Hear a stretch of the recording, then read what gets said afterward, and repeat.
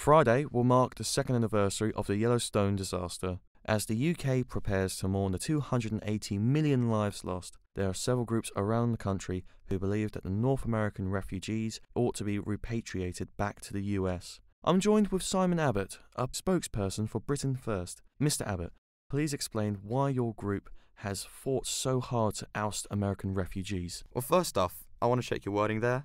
I think oust is a very strong word. We aren't suggesting tipping these refugees into the sea. We're merely cognizant of the fact that Britain is facing a crisis. Now, the fallout of the Yellowstone eruption continues to play havoc with the atmosphere, and that's affecting crop yields globally. In fact, just yesterday, the Department for Food and Rural Affairs published a report stating that nationwide rationing will have to intensify through 2018. Now, it's very apparent to me that the government doesn't have enough food to feed the native British citizens, let alone the 2 million US migrants we've been sheltering. Okay, we're short on time, so I want to move on here.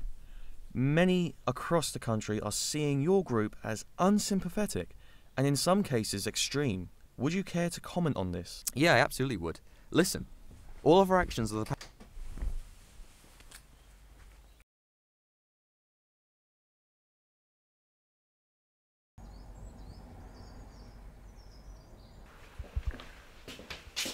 Isaac, be careful with those windows. We've got a dust warning issued for later. How bad? Not too serious, but I don't want dust all over the couch again. Oh, I got some milk in, by the way. Oh, isn't that 0.5% stuff again, is it? Well, of course it is. That's the best they can do nowadays. So, how are you feeling about, It's fine. We don't have to talk about it if it makes you, uncomfortable. We can if you want. Aren't you a bleeding heart? Fuck you. Well, you've got the big interview coming up. That'll be an experience. Bad one, I expect. They'll ask me a bunch of questions like, how is it now that everyone you know is dead?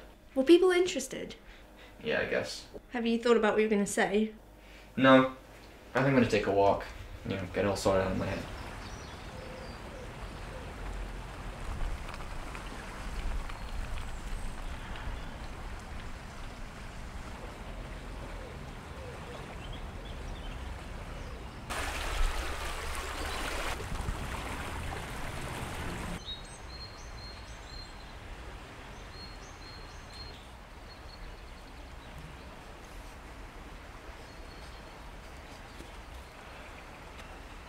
First of all, I'd like to thank my friend Abigail for giving me a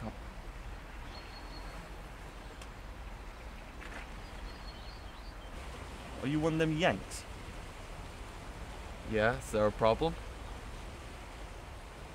Oh, fuck it. Oi!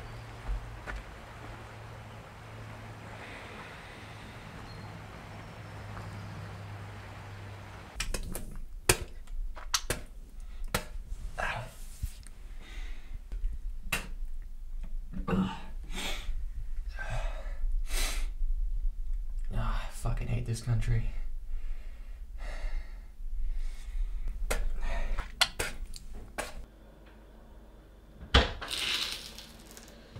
Hey, you ready? Yeah. Great, take a seat and we'll get started.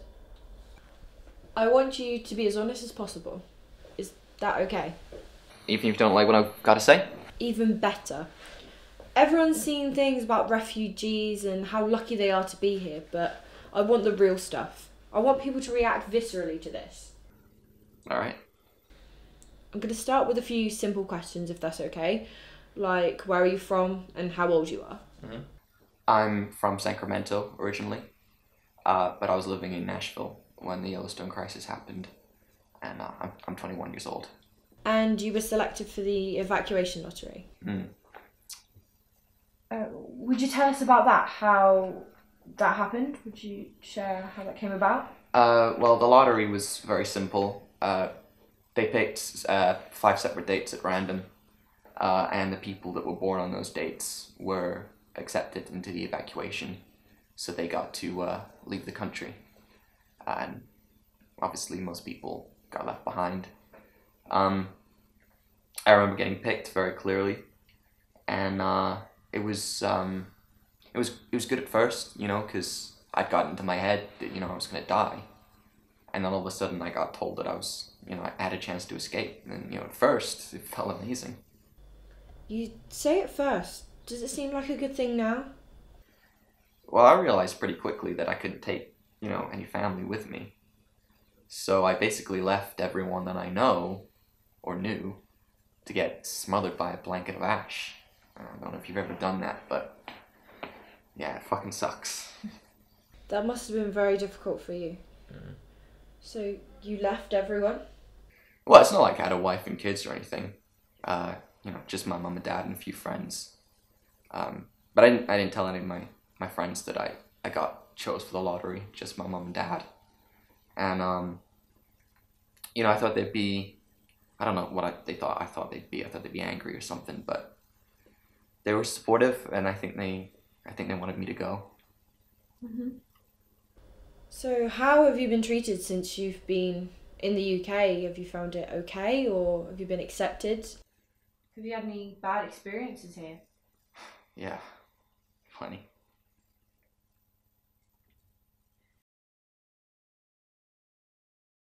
Do you have a coping method for guilt and trauma?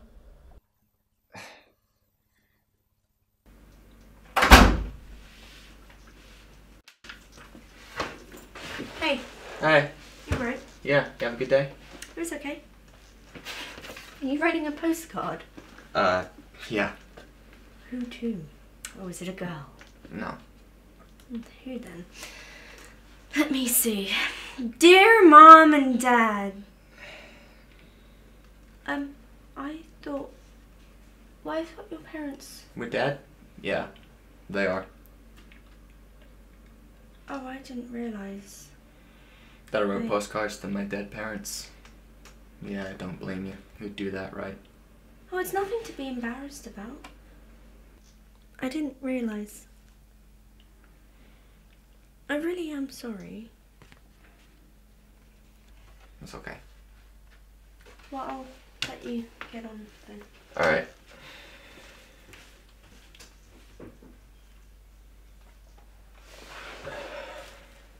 Honestly, what's life been like since you've been in England? Sometimes I wake up and I don't quite realize where I am. And then I have the realization. And I get this horrible knot in my stomach.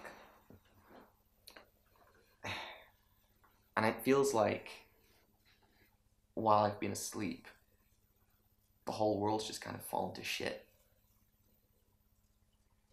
And then I think about it a little bit more, and I realize this is the world as it is now, and I'm alive in it, and I'm lucky to be alive because somehow I got this lucky draw. So moving forward, I guess I'm just trying to be happy and trying to enjoy what I have. Because I feel like I owe that to the people that I left behind.